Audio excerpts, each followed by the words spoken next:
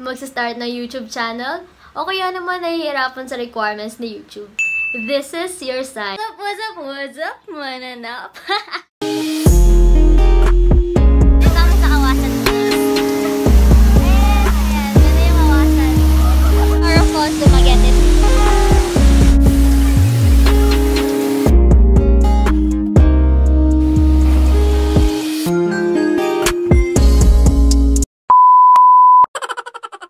Hi guys, this is Dara. Welcome and welcome back to my channel. For today's video, I am going to share with you tips on how to start and grow your YouTube channel. If you haven't subscribed to my channel, please do subscribe to my channel through that little button on the right side of your screen. Please click it and don't forget to turn on the notification bell. Before anything else, I just want to say thank you to Sir Eco Luis, my mentor from Neapolitan Model Management. He was the one who taught us most of the knowledge and tips about monetization and other things about YouTube. I am super thankful to have a mentor like Sir Eco kasi sobrang willing niya na tulungan kami na mag-grow yung YouTube channel namin. So, Sir Eco, thank you very much. With that, I just want to share with you guys the things that I have learned from Sir Eco. So, sana itong mga tips na to makatulong din sa inyo. And hopefully, after this, if you want to start your YouTube channel, this is your sign. So, let's start with the basics muna for those people na hindi pa nakakapag-start ng YouTube channel nila. So, una, gagawin nyo is mag-login sa Gmail and then you log into a YouTube channel and then you set your profile picture, your channel banner, and most importantly, you edit your intro. What's up, mananap? When it comes to intro, mas maganda na yung intro nyo is 30 seconds or less para hindi ma-bored yung mga viewers nyo at hindi sila mag-exit sa mga videos nyo. Also, when it comes to intro, you plan a unique and creative intro because that is how your viewers will be reminded of you. When it comes to equipment, hindi nyo kailangan ng mamahaling camera, mamahaling microphone para makapag-start ng YouTube channel. If you have your phones will do. Pwede nyo gamitin yung phones nyo para mag-edit, mag-film. You can explore editing apps sa App Store or kaya sa Play Store.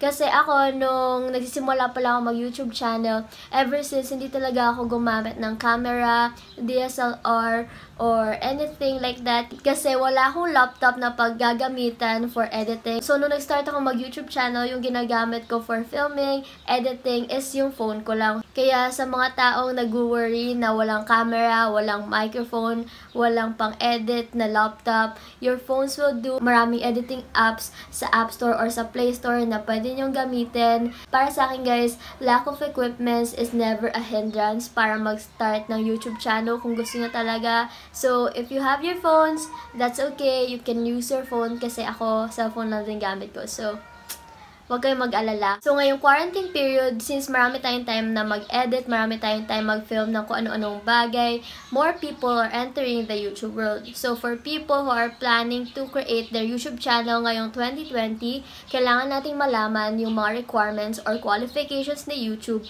para ma-monetize yung channel nyo. So, ano nga ba yung mga requirements or qualifications ni YouTube para ma-monetize ang channel nyo? So, noong 2018, iba ata yung mga requirements ni YouTube para ma-monetize yung channel nyo.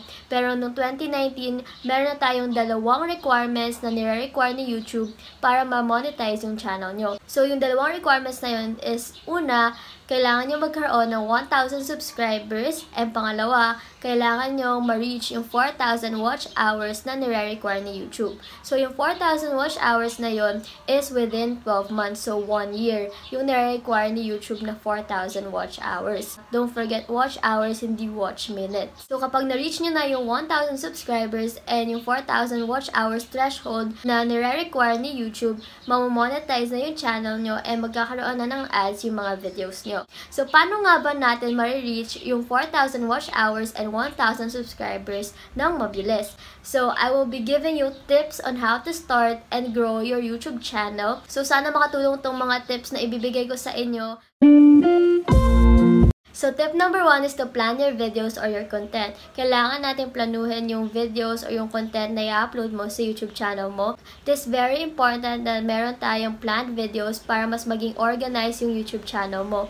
Hindi kasi pwedeng memo or random videos lang yung i-upload mo, lalong-lalo na kung gusto mong ma-monetize yung YouTube channel mo. So, kailangan nating planuhin kung ano nga ba yung mga videos na gusto mong i-upload. When planning your videos, I really suggest that you write down notes if possible kasi malaking tulong talaga yun for you. You write down your ideas, your thoughts, yung mga keywords na gusto mo for your content. So for people who are just starting their YouTube channel, I really suggest that you plan whether your videos are going to be about lifestyle, fashion, makeup, workout, or travel videos, things like that. So through this technique, right from the start, you will be able to know what content to focus on. Kung meron na kayo specific na theme for your YouTube channel, mas magiging madali na para sa inyo na mag-isip ng mga content ideas for your YouTube channel kasi meron na kayo specific na theme to focus on. So very important yun na meron kayo specific theme for your YouTube channel para hindi na kayo mahirapang mag-isip kung ano nga ba yung mga susunod na videos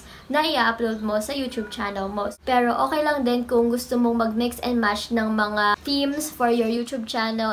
If you want to explore different contents for your YouTube channel, okay lang din naman yon. It's up to you. It's your choice. That's a good technique din for you to find out kung ano ba talaga yung mga contents that works best for your YouTube channel. So, tip number 2 is you set a storyboard. Ano nga ba ang storyboard? Ang storyboard is a guide sa kung ano ang mga mangyayari sa buong video mo. Ang storyboard is like a guide to the whole flow of your video. Storyboard is a guide wherein you visualize the whole content of your video. So, dito mo ini-imagine kung ano ang magiging kalalabasan ng buong video mo. So, bakit nga ba importante na magkaroon tayo ng storyboard sa mga contents na gagawin natin? So, meron tayong dalawang reasons kung bakit kailangan natin ng storyboard. Una, para mas maging smooth and concise yung flow ng videos nyo. So, kailangan natin ng storyboard para malaman natin kung ano nga ba yung pagkakasunod-sunod ng mga pangyayari sa buong video mo. So, magiging malaking tulong ang storyboard para malaman natin kung ano nga ba yung mga bagay o mga pangyayari na gusto mong isali or lumabas sa video na i-upload mo sa susunod. So, kapag meron kasi tayong storyboard, hindi na natin kailangan pang isipin kung ano yung mga susunod na i-film mo para sa video na yon kasi meron ka ng outline na pagsusundan at yung outline na yon nandun na lahat yung mga gusto mong mangyari sa buong video mo. Pangalawang reason kung bakit kailangan natin ng storyboard is para mas tipid sa oras ng pag-i-edit at tipid na rin sa memory ng phone. Kapag meron na tayong na-iset na storyboard, alam na natin yung magiging flow ng video natin. Hindi na tayo mahihirapan pa sa pag-film kasi alam mo na kung ano yung dapat mong isali sa video mo. Mas tipid din sa oras ng pag-i-edit kasi di mo na kailangan mag-cut ng napakahabang video na wala namang kwenta. Di mo na rin kailangan mag-edit ng napakahabang oras kasi wala namang masyadong interruption sa videos mo kasi tuloy-tuloy lang siya. At syempre, tipid na rin sa memory kasi hindi ka mag-film ng paulit-ulit. So, kapag meron na tayong storyboard, for example, sa mga sit-down videos, hindi ka na mauutal, hindi mo na kailangang isipin kung ano yung susunod mong sasabihin, tuloy-tuloy ka lang sa pagsasalita. For example, yung sa skincare video ko, bago ko siya i-film, in-imagine ko muna or visualize ko muna kung anong magiging kalalabasan ng buong video na yon. Nag-decide muna ako kung morning routine lang ba yung isasama ko or isasama ko yung night routine, ganon. Parang visualize ko muna kung ano yung magiging buong content ng video na yon. I learned this storyboard technique from my mentor, Sir Echo. So, Sir Echo, thank you very much for sharing us this storyboard technique kasi sobrang naging malaking tulong siya sa mga contents and mga videos ko. So ngayon, shinare ko rin tong storyboard technique sa inyo para alam niyo rin. So tip number 3 is to create videos that are 10 minutes or longer to increase your watch time, but make sure that the quality of your video is consistent. Don't create videos for the sake na paabutin lang siya ng 10 minutes or longer pero wala namang sense yung buong content ng video mo as time goes by. So, huwag tayong gagawa ng mga videos na ganon para hindi masayang yung oras natin. Lagi nating tatandaan na content quality is very important. Dapat laging consistent, dapat laging maganda yung content quality na i-upload nyo sa YouTube channel nyo para makapag-engage kayo ng maraming viewers. I suggest that you create 10 to 15 minute videos para pag na-monetize na yung channel nyo, mas maraming ads yung mailalagay sa videos nyo. Pero make sure we should always create high quality content videos para yung mga viewers nyo, yung mga audience nyo will watch your videos until the end. Sana all nagsistay until the end. Char! So, tip number 4 is you use copyright-free music. Feeling ko marami sa inyo ang hindi nakakaalam neto, pero when it comes to music, very sensitive si YouTube dyan. Kapag nag-edit tayo ng mga videos natin, I suggest that you use copyright-free music para kapag in-upload nyo na yung mga videos na yon sa YouTube channel nyo, hindi kayo magkakaroon ng copyright strikes from YouTube. Hindi naman natin gusto na magkaroon ng copyright claims yung videos nyo. Naglaan kayo ng napakahabang oras sa pag-film, naglaan kayo ng napakahabang oras sa pag-edit, tapos gumamit kayo ng music na may copyright pala. Wala na. Finish na. So, ayun, kapag in-upload nyo sa YouTube, ayan, maka-copyright claim kayo from YouTube. So, ayun naman natin mangyari sa YouTube channel nyo yun. I really suggest na gumamit kayo ng copyright-free music kasi very important yan when it comes to monetization. Kasi kapag nagkaroon kayo ng copyright claims from YouTube, hindi mamamonetize yung channel nyo. Hindi natin gustong mangyari yun. Ito yung pinaka-importante sa lahat when it comes to growing or starting your YouTube channel. So, ako, gumagamit ako ng copyright-free music and kinukuha ko yung mga copyright-free music na yon sa YouTube lang din. Hindi naman natin gustong masayang yung mga effort nyo sa pag-edit at sa pag-film, tapos maka-copyright lang yung videos nyo. So, gamit kayo ng copyright-free music. Okay? So, tip number 5 is to have a consistent upload schedule that works best for your channel. So, hindi ko naman sinasabi na uploading videos on random dates and times is unnecessary and bawal. Pero if you want to grow your YouTube channel faster, you must have a consistent upload schedule that works for your channel. Kasi kapag meron kang upload schedule na sinusunod, mas magiging aware yung mga viewers or yung mga audience nyo kung kailan nila pwedeng i-expect yung next upload nyo. So, kapag meron kayong consistent upload schedule, mas malaki yung chance na mas maraming views kasi aabangan talaga ng mga viewers mo yung next upload mo. For example, nag-upload ako tuwing Tuesday at 6 PM. Kung consistent ka na nag-upload tuwing Tuesday at 6 PM, malalaman ng mga viewers mo or malalaman ng mga audience mo na ay merong bagong upload si Dara tuwing Tuesday at 6 PM, aabangan ko yan. So, ganun. Kapag alam ng mga audience mo na ganong schedule ka nag-upload ng videos mo, aabangan talaga nila yung next upload mo. So, mas malaki yung chance na manonood sila ng videos mo kapag in-upload mo na yon. So, in line with this, dapat at least alam din natin kung sino yung mga audience natin. At least alam din natin from what countries yung mga nanonood ng videos natin. In that way, malalaman natin yung best na time para i-upload yung videos mo. For example, yung audience nyo is mostly from the United States. Dapat nag-upload ka ng videos in accordance doon sa time frame ng US para sigurado tayo na mapapanood nila yung videos nyo. So, dapat at least alam nyo kung saan nanggagaling most of your audience para alam nyo kung ano yung best na time para i-upload yung mga videos nyo. So, for example, sa akin, mostly yung mga viewers ko from the Philippines. So, ayun, nag-upload ako na videos every Tuesday at 6 PM. Within the Filipino time frame lang ako nag-upload kasi most of my viewers are from the Philippines.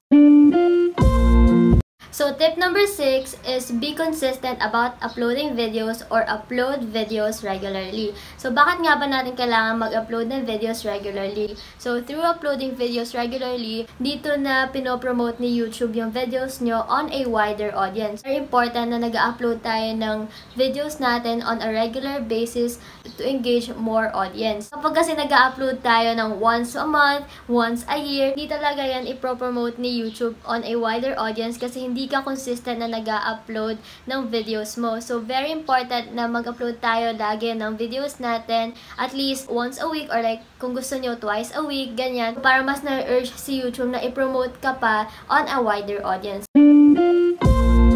So, tip number 7 is to find inspiration and jump into YouTube's algorithm. So, having an inspiration when it comes to creating contents is very important. So, kapag may inspiration ka, dito na nakakapag-explore yung utak natin into a wider range of ideas. When it comes to inspiration, we can look for inspiration everywhere. Kailangan lang natin maging observant sa paligid natin.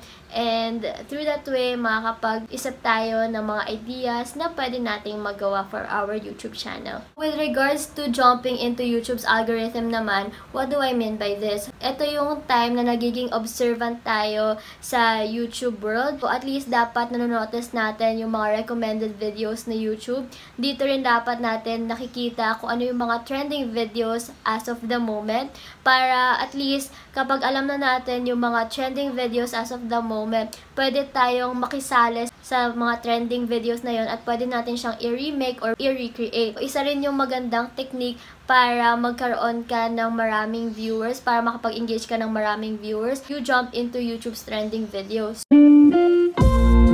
So, tip number 8 is to engage with your audience. So, syempre, kapag meron ka ng YouTube channel, you are already starting to have a wider audience. So, engaging with your audience through considering their content requests, nagre-reply ka sa mga comments nila sa videos mo, and sinashoutout mo sila. Those simple things, those little things, I promise, it means a lot to them. Communicating with your audience is a great technique to grow your YouTube channel. Through communicating with your audience, dun ka nagiging aware kung ano yung mga videos, kung ano yung mga contents na gusto ng mga viewers mong makita sa YouTube channel mo. So, another great technique to grow your YouTube channel is when you listen to your audience. So, listening to your audience is very important kasi dito natin may explore yung mga content ideas na pwede natin gawin for our YouTube channel. Also, dito natin magagawa yung character development sa ating YouTube channel kasi nakikinig tayo sa mga comments nila, nakikinig tayo sa mga thoughts nila about our videos. When we know how to listen and communicate with our audience.